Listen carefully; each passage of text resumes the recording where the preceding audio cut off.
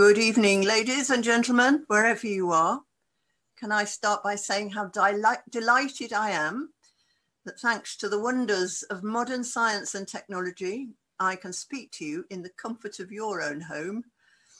And so without more ado, I will press the button of doom and see if we can get ourselves started. I'm saying how delighted I am to be here in the comfort of your own home, talking to you about Park Hill, which was a place I knew less than exactly in detail until about 2-3 years ago, when an alert came to the Civic Society during the production of the plan, the local plan for Craven District, concerning the faint chance that there might be a proposal for development here in the heart, what we regard as the heart of the town.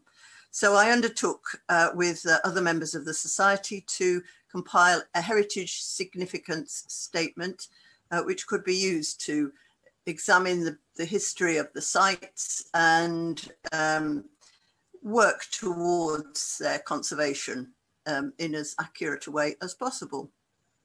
So moving through, here is a view of the town from the south across the River Aire. Of course, Skipton, the ancient town, surrounded by hills, both the drumlins and the wider great hills of the Pennines on the Airedale-Craven Gap. And let's go the High Street. A visitor, of course, possibly not in 1830, but today a visitor can stroll up through the town and observe the features at the top end, which are of great interest. And many of the buildings on the High Street have considerable age. Some of the earliest have 17th century remains in them. Others date from the 1760s and the later 19th century. But when you get to the top of the High Street, of course, one's attention is drawn to our great castle, Skipton Castle.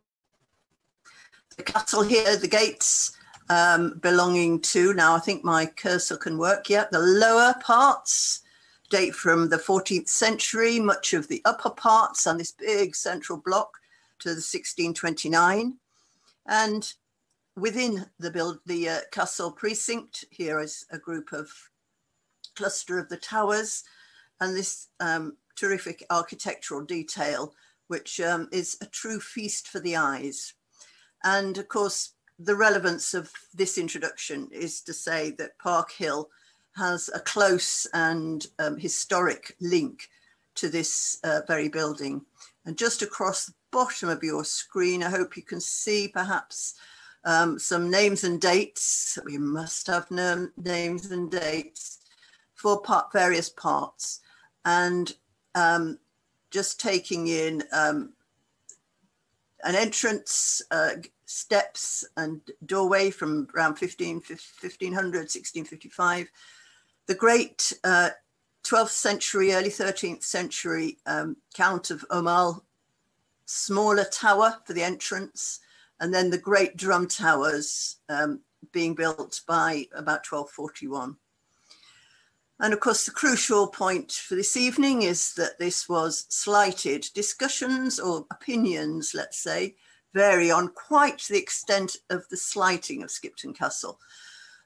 So I've picked up a few references in my researches, but I think I can say confidently here and wave my little cursor to show you that above this line here, the double mullion windows, double windows, belong to restoration of around 1650 or so. So the lower third of these great drum towers survive from the Civil War bombardments. I do wonder whether anybody's ever remarked on whether all the damage, can you see down here, this sort of battered look is partly the result of cannon fire, but I don't know. And then in the background on the right-hand side, areas of 1536 to 37. So there's our castle tour. I did ponder on whether I could produce cannonball eye views of the town as part of this. But no, I think I can only go with bird's eye views.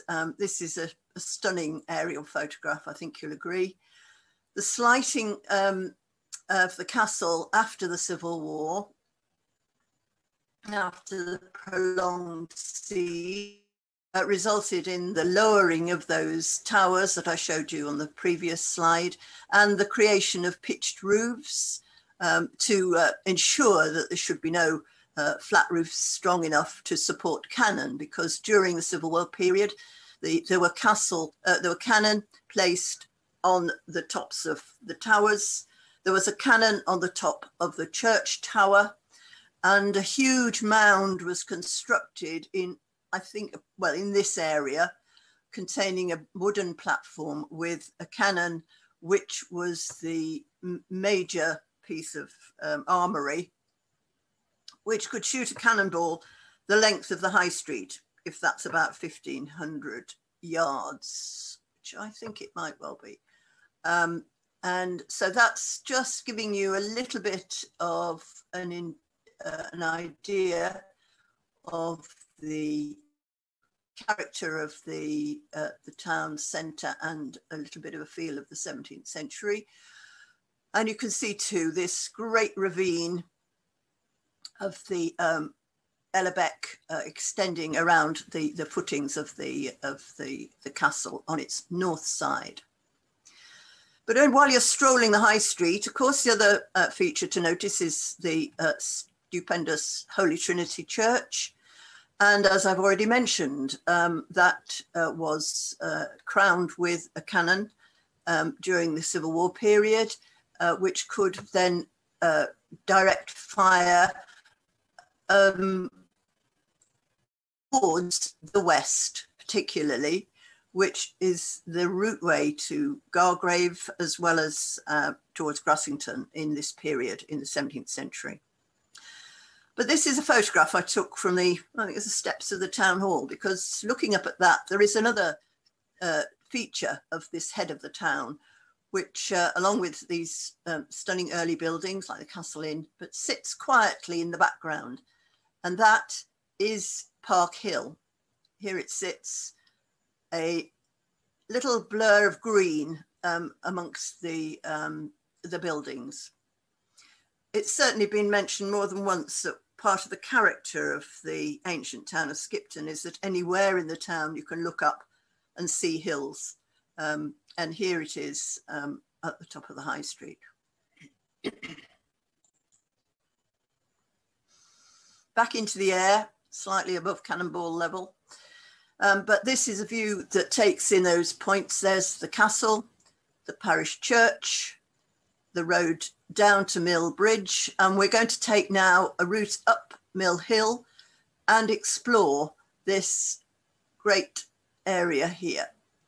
And I'm resisting calling it an extensive tract of land, because Civic Society members will remember that the discussion underway during the consultation for the plan was whether this could be seen as a local green space rather than an extensive tract of land. The term a tract of land, of course, does lend itself to the feeling that here on these slopes fronted by the castle and the town is the hunting ground of the Cliffords and the Obermals and others. But we argued in our discussions that we could talk about this one particular part of the town as a local green space.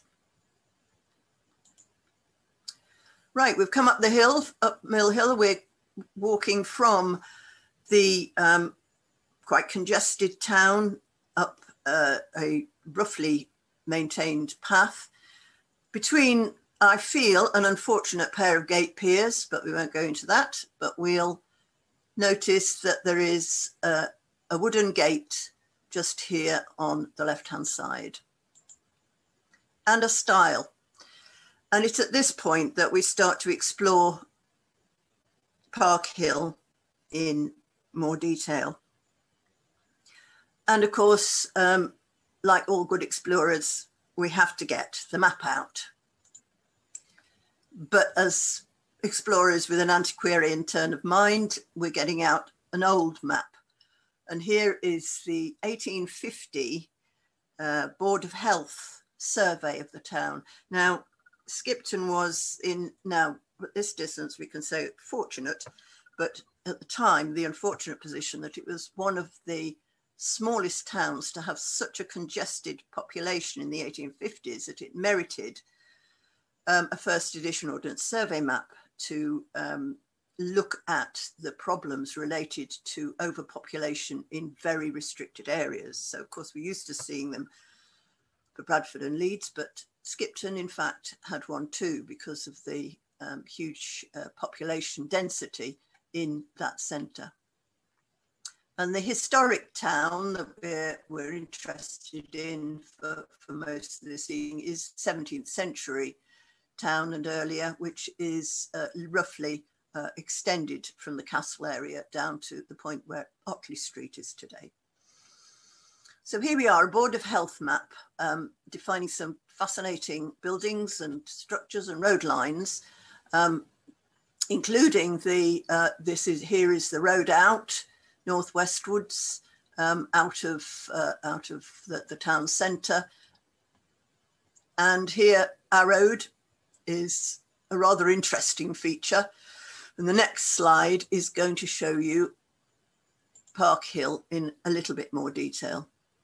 And just to get your bearings, here is the 1850 castle down in the bottom right-hand corner. Here's our walk up Chapel Hill and across into Park Hill itself. And here on the slopes, there is a curious triangular feature. It's not evidently a stock enclosure. It seems to be laid out with paths, maybe a garden of some sort. And at the moment, I can only think that perhaps it is linked because of this fence line. As I say, this is 1850. It heads straight down to the long, narrow gardens at the back of the house here. Now, this, I think, was Peter Garforth's house. It's now a restaurant. Peter Garforth's the builder, one of the people involved in the construction of High Mill here in 1785. So the hill itself in 1850 presents us with a curiosity. Was this a field, stock field, maybe keep the horses in? Is this a little viewpoint building? Don't know.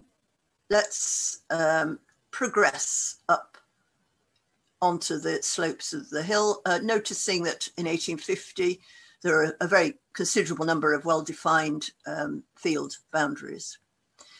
As we walk up today, there's a ruined field barn. This is walking up the Park Hill from the south. There's a ruined field barn, which doesn't appear on the 1850 map.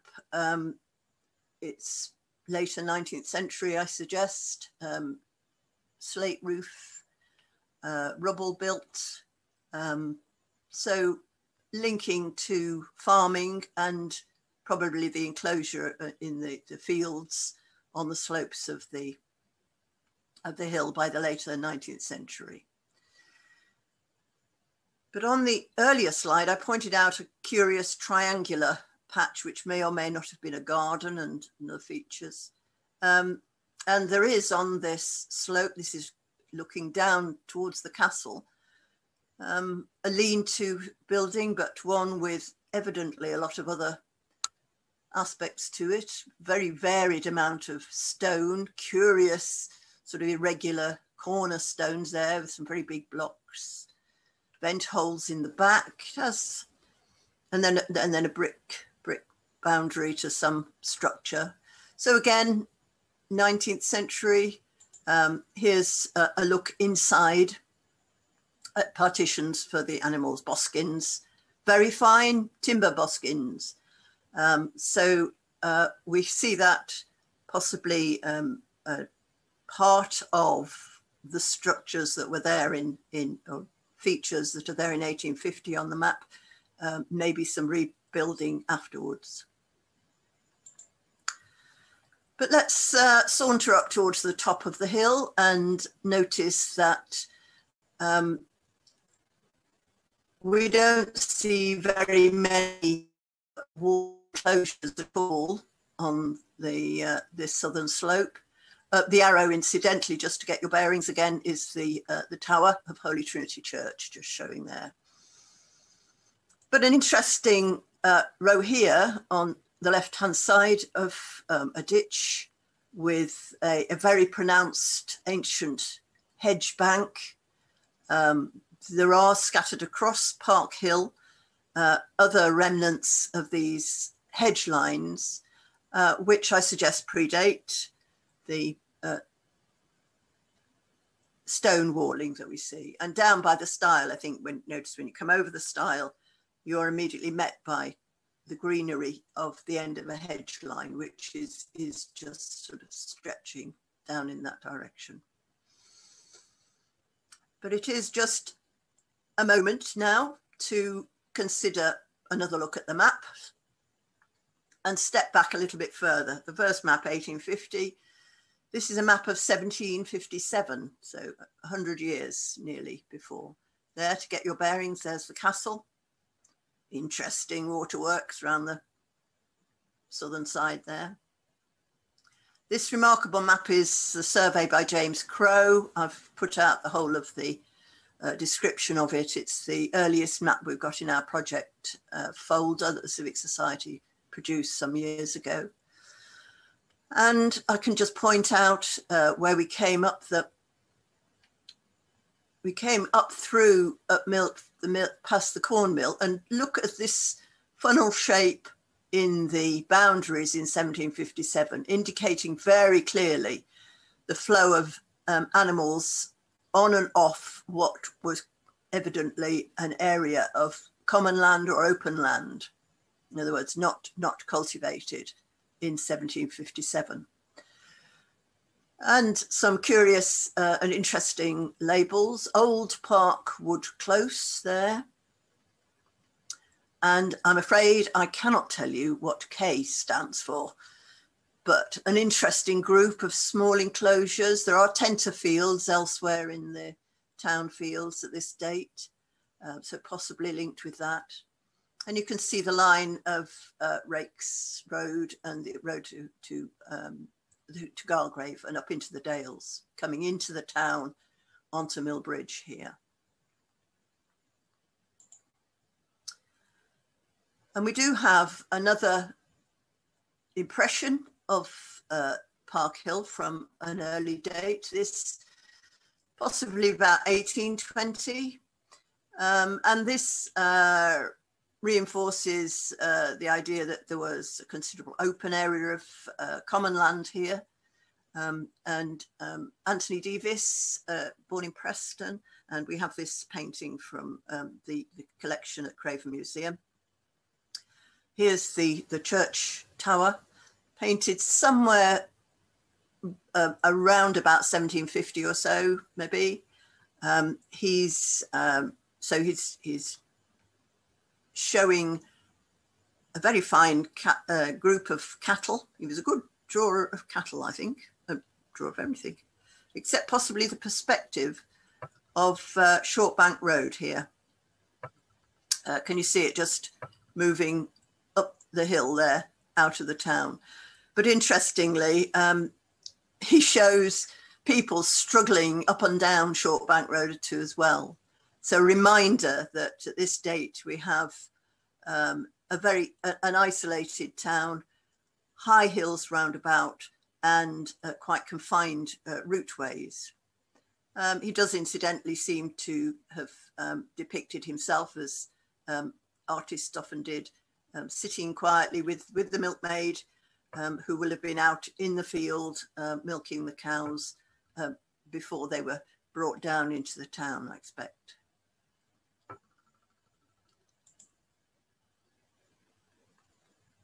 So here we are at the very top of Park Hill. And I have to say at this moment that we won't get further down on the other side, except briefly in more discussions of the map, but we're making this the top point. And I hope you can see here a shallow depression in the field on the very crest of the hill, and a very substantial stone wall bisects that feature. It's considerably, the hill itself considerably enclosed with woodland, with on this far side is what we know as Skipton Woods, Old Park Woods, variously described. And this is the site of a gun emplacement built here during the Civil War, around 1642, 1643, in order to bombard Skipton Castle.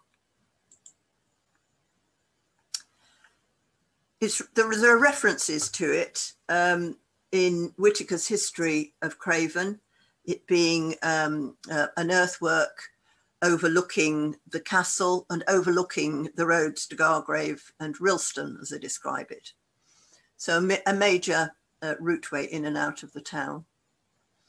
And in 1937, on presumably a pretty grim November day, members of the Roman Antiquities Committee of the Yorkshire Archaeological Society took a spade to it to examine this feature on the top of the hill. I suspect they were wondering if it was Roman. And they proved to themselves that it almost certainly wasn't.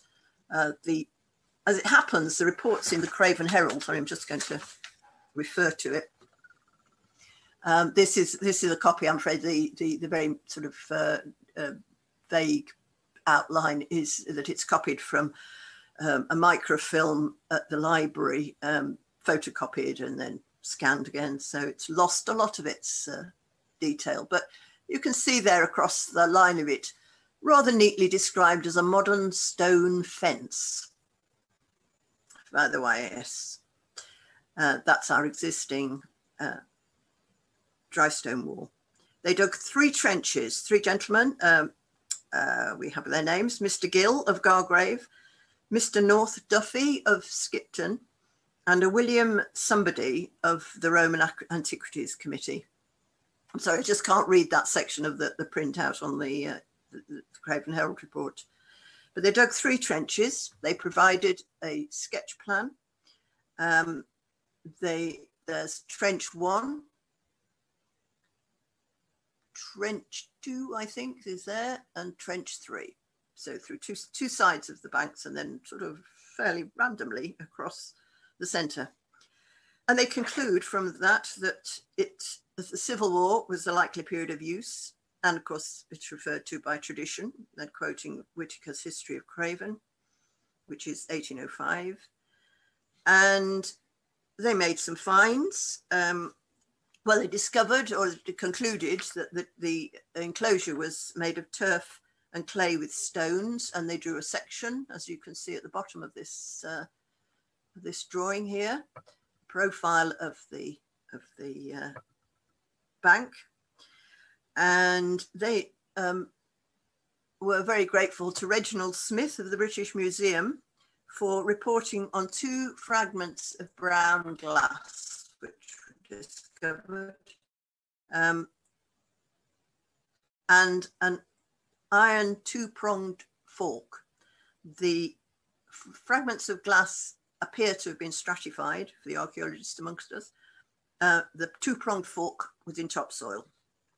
And there was a comment by B.H. St. John O'Neill of Her Majesty's Office of Works, or actually His Majesty's Office of Works, from these results, that it was a Civil War construction, and that's it really. So there's our information about the enclosure such as we find at the moment.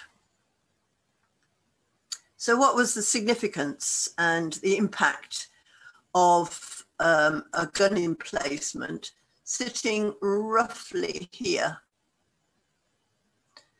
on it's just off the line of the footpath. You can see that in the tread on this air photo again, and it's a little bit off. And so I compiled for the next few slides a map here that just refers to some of the major sites linked with the Civil War. The bombardment, which was hitting the castle and the church tower, the positioning of a major cannon here, which fired across, sorry, no, I'm not quite sure whether I can go back. Ooh, I can, sorry. Ah, that's it, sorry. Yeah, could fire the length of the high street. And I've noted the west approach to the town with next to the church and the positioning of the corn mill. So here is the layout of the town with fulling mill, corn mill, so forth. And another emplacement is like gun emplacement is like to have been here at number 7 on Sod Hill 2. So these two cannon flanked the approach, and let's go on to the next board. The church itself was made to be part of the defences of the town and of the castle. And the one aspect of which I've come to understand about the Civil War period is that the pictures that we have of dramatic battles and marching as contrasts very strongly with the effect of a siege on a town and its inhabitants. And a town like Skipton could possibly have had siege works dug all the way around the outside. We'll come a bit more to that in a moment. But here's it's just some notes on the left-hand side here. There were barricades. I've come across with the history of Carlton. The Carlton, there was a barricade across the road. That traders throughout the Civil War period could continue with their business for a lot of the time. But the castle itself was the focus for raiding parties. In other words, there would be small bands came out of the castle at certain times of the day, and they raided into the surrounding countryside for food, for horses, for equipment. Again, at Carlton, we know that the vicar's house, he was a supporter of Parliament. His house was raided more than once, the vicarage in Carlton, and I'm sure this information is there for many of the villages throughout the area. And here's just a note at the end to describe the building up, the work that Lady Anne Clifford had to do after the end of the Civil War when she was working in 1655. And you can still see, this is an old engraving, as you can appreciate, but this part of the tower was certainly blown out, and you can see the repairs there. And of course, there's a plaque on the top pinnacles here from 1655. So the siege were long and drawn out, but it wasn't inactivity. There was continuous movement of troops, of goods and animals in and out of the castle and through the town.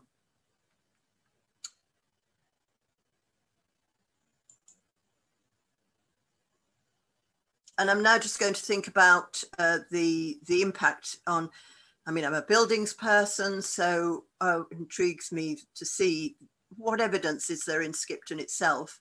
And I think what we can do is see the evidence in an area of clearance, which is this part of Mill Bridge. So we've seen that there's bombardment from the Park Hill gun emplacement. And there's just a bit more information on this side of the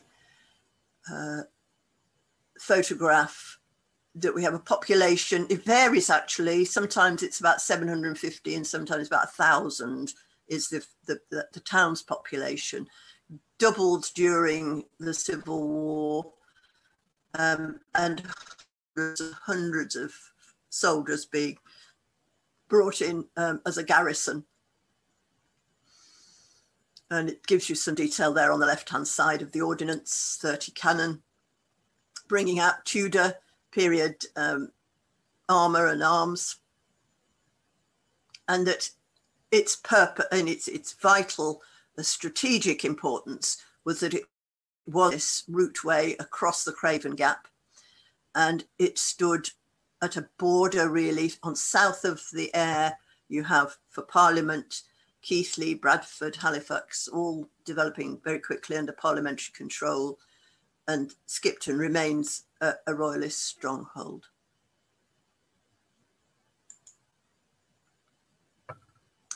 And it's in the second siege of the castle in 1645 that I picked up references to Park Hill and the activities of this gentleman, Colonel General Sydenham Points. And I think, I don't have to read it all the way down, but you can see there by 1640, 3 years into the siege of the castle and the continuing periods of bombardment and activity, that we get one of the major military engineers of the Civil War, Sydenham Points, coming to lead foot and artillery, coming over from Pontefract Castle, of course, enduring a long siege as well. They were camping a mile from the town, and the captain, or the general in charge at the castle, is Mallory, John Mallory. He met them. There was a skirmish. There was battles in many of the outlying villages and settlements. But on the 3rd of August, they forced an entry into Skipton. The defensive works, there's a reference again to earthworks, that some of them we have references for. Do we know about all of them? I'm not sure we do. They got into the church and into the castle with the inventory, but refused to submit. Points ordered siege guns from York. He took possession of Park Hill, and from there he could fire into the castle and the church. So here's a major point when the Park Hill's strategic position was so important. And I'm interested with this reference here. We're still in the same period, this Second Civil War. A reference to the demand for surrender from the castle.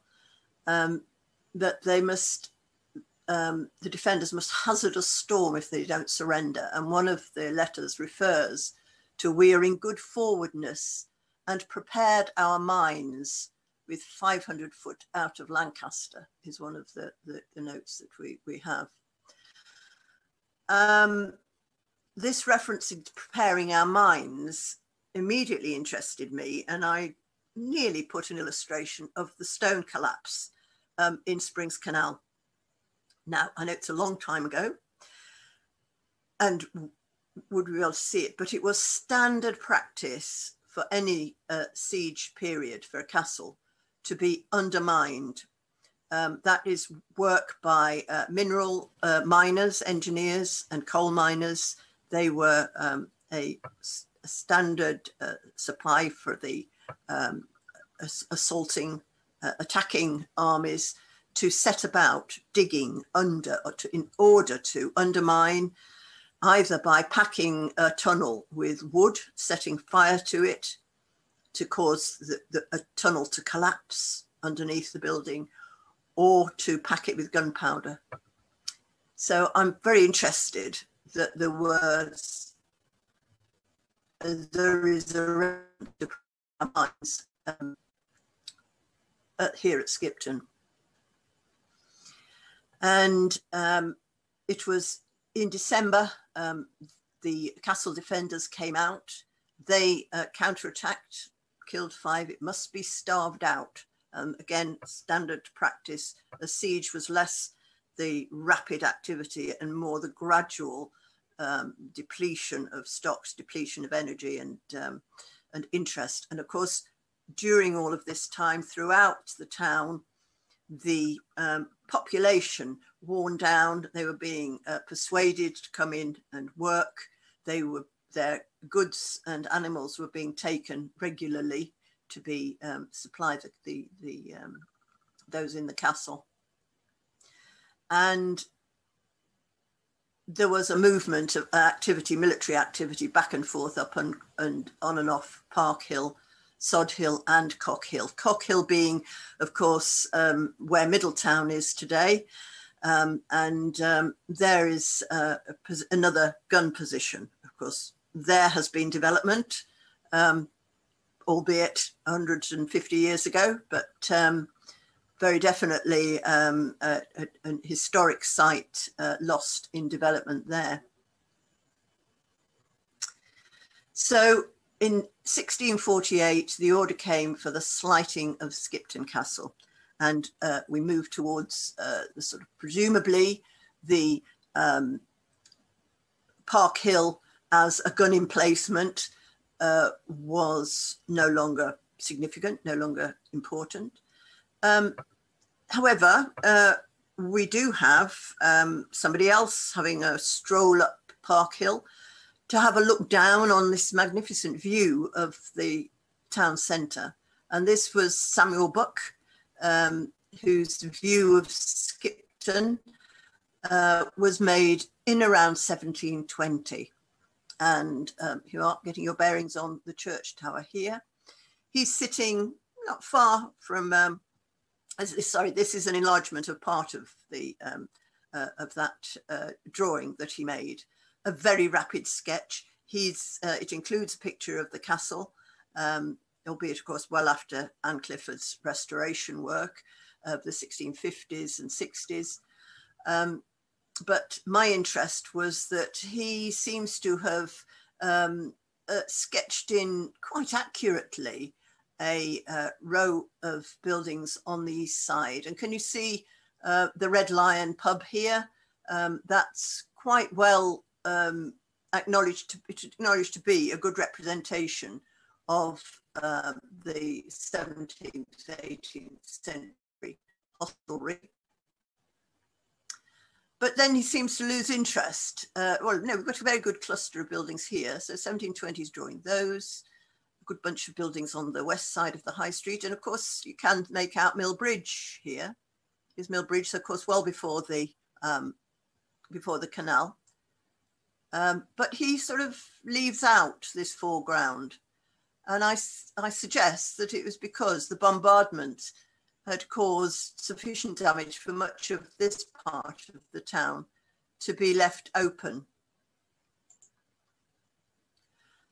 Someone else was drawing and sketching rather earlier, and this is Lady Anne Clifford. Interestingly, she was married to William Herbert, who was actually one of the leading parliamentarians during the Civil War. A little known fact. So, in fact, when she came to inherit the title, he became the owner of Skipton Castle in 1643. So, throughout most of the Civil War, the building was owned by a parliamentarian. She owned all the fittings inside and all the rich furniture and tapestries. He owned the building and the land on top. It must have made for some very interesting breakfast discussions. However, moving on. The castle, as I say, was slighted in 1648-9, and in 1666, so a little before Buck's view, but she had a stroll out, and I include this because it's so fascinating to have an early documented, just a sketch. There is an implication that it's in her hand. This is kept in the Yorkshire Archaeological Society's collection and is now at the Brotherton Library. And here is our image, bottom right-hand corner. Just a sketch. Here's her castle with the stream passing below and fish ponds here. Just the across the beck. All of that, of course, is lost under the mammoth industrial activity that took place well after, after 1750, well, 1785 for the high mill being built. And she gives some information about the beck that runneth to the mills, the old park, I think that's here, Old Park, in the possession of Timothy Banks for the year. And she refers to fish ponds, woods, and the mill here. So a wonderful little description, and giving us just a glimpse of what she saw when she looked out of the castle windows of Park Hill back in 1666. But returning to Mill Bridge, and where I was mentioning the bombardment and this feeling that Buck in 1720 sketched a sort of open air part. It's interesting that this part is still not built on, and that we are able, from the information we have of the bombardment, to start to speculate on the damage to the town, the impact on the population, the extent of Anne Clifford's work in restoration for the castle and her other properties, of course, all the way up to Appleby. But what was being done in the town itself, a lot of enterprise, a lot of activity to try and maintain life in any sort of order through what was effectively 4 or 5 years of severe stress. And so we look out really on any studies of the vernacular buildings for evidence of this recovery period, which of course in vernacular building terms is the sometimes the great rebuilding, or the transference of movement from timber buildings to stone buildings. And here at the top of Mill Bridge we have a small house, staying very close down into the line of the beck, and you have to go through the lovely shop at Mill Bridge when the opportunity arises to go out through into the back door and see the date stone of 1675. So not considerably after, but a time after the Civil War, at a time when the town would have still been finding its feet, being rebuilt. And within this building, of course, there is timber frames, remnants of timber framing and reuse of timber from an earlier phase of the town's occupation.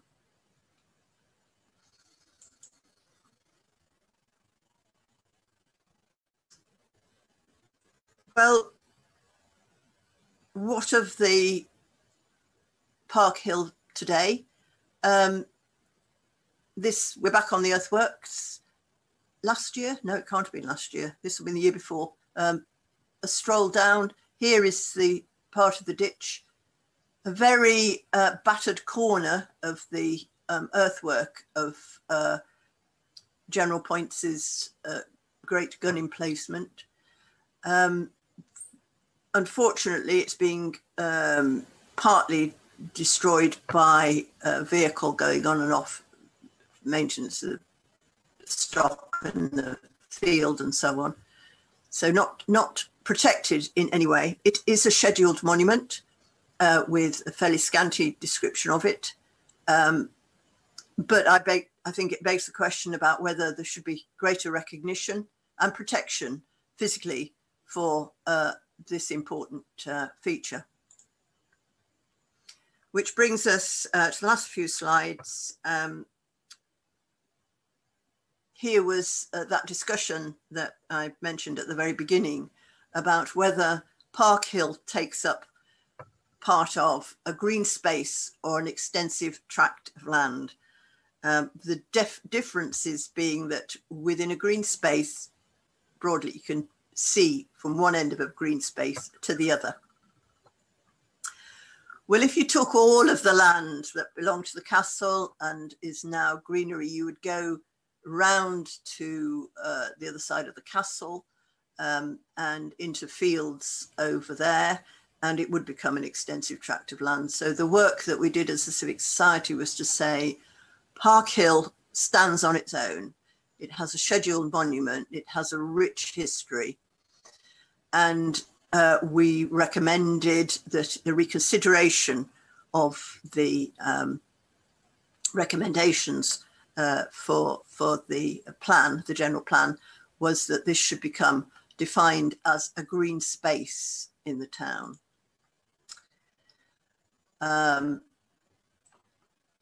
There's our one of our leaflets, Protect Park Hill. It said, just overlying the splendid Crow map of 1757. And there's just a brief note of how we were able to show that Park Hill itself, standing close to the community, having particular local significance, having its own beauty, huge recreational value, a sense of tranquility up there.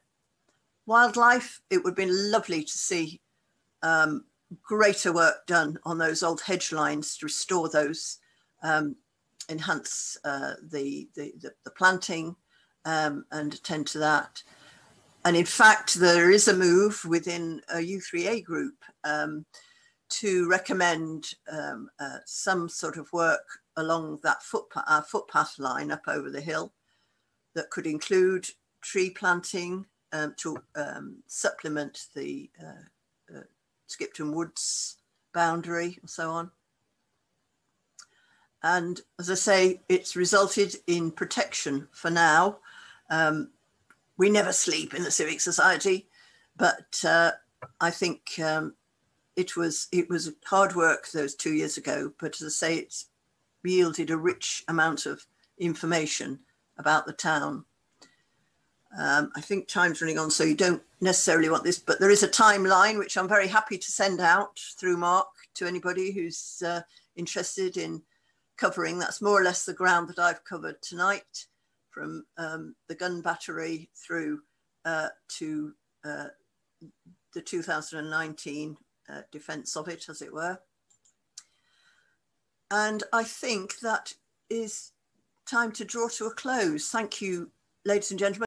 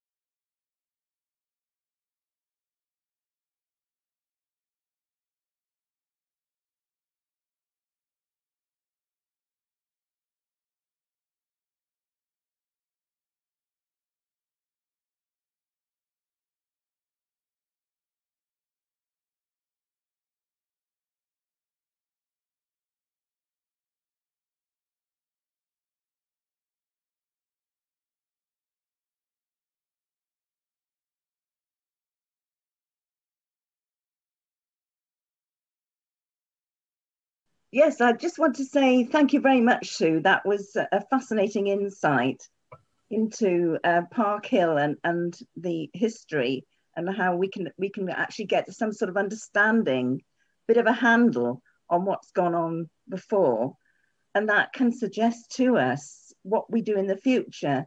And you did mention the U3A and some of the things we're planning, and that's one of the things that I'm involved with at the moment. So any thoughts that anybody's got in ways in which we can kind of develop this would be much appreciated. And I know this is something I can work with Sue on. But I think it is an important resource for Skipton. And I think in these, because of the climate concern and one thing and another, we need to really value the green space we have in and around Skipton for all kinds of reasons. And this gives us a bit of ammunition, if you like, to help protect that area, not only for the historical context, but we can combine its use for recreation, as well as its symbolic appearance. The appearance of Skipton would be drastically affected if we weren't able to preserve something like Park Hill, because it's such a beautiful setting for the town. So there's a lot of very strong reasons, I think, for us to be able to maintain and retain this as a resource for us to use in lots of different ways. The problem we've got, of course, is that it's at the moment the land is used by a tenant farmer who clearly doesn't own the land. So you have to, whatever you do, you need to get the farmer on side and also the owners of the land, who I think, Sue, they're the Jesuits, are they not still? Or maybe anyway, we need to check who owns what, and change that one up. I think it's still a bit vague as to who owns and how we can protect it. I can pick up, and I think we've had a question about ownership, haven't we? The vexed question. Yes, 2 years ago, there was a strong feeling that maybe it belonged to the Roman Catholic Church, because historically the land belonged to the castle. So when it changed hands, we thought, yes, it's likely it could have moved with St. Stephen's Church being nearby. Could it have become part of Roman Catholic Church properties? I've got letters now that show that it certainly isn't the Jesuit order, which is part of the Catholic, is a very different group from the parish and the Roman Catholic parish. The Jesuit order owns part on Short Lee Lane. They own land that's just around that part of the back of the hill, onto the Grassington, Gargrave Road, Rates Road. But they've been emphatic in saying there hasn't been any ownership there. The last I heard, and it's just a rumour, was that maybe Skipton Properties had an interest. Of course, you move very carefully when it comes to about property ownership and who lets on. I haven't rung them up. Maybe I ought to ring up Skipton Properties and say, do you own Park Hill? But I could check with the farmer, couldn't I? That would be one way of... Does he pay the rent too? Well, exactly, yeah. But I tend to stay away from too much present day involvement. But, okay, and I think, Sue, if you can keep us posted on any details of the U3A group, and we can pass that on to our members. Yeah. Now, John Street asked a very similar question on the ownership of Park Hill. So, John, if that answers your question, that's fine. If you have a sort of supplementary or clarificatory question, then either type that in or raise your hand. We also had a question from Paul Tominay. Paul, can you raise your hand again? It just makes it a bit easier for Malcolm to see you and bring you in. Paul. Is Paul still with us? I'll say hello to Wallace again while I'm waiting. It looks as if Paul seems to have... It appears that Paul had to leave us. He did send a comment about... thank you. All right. Does anybody else have any other questions?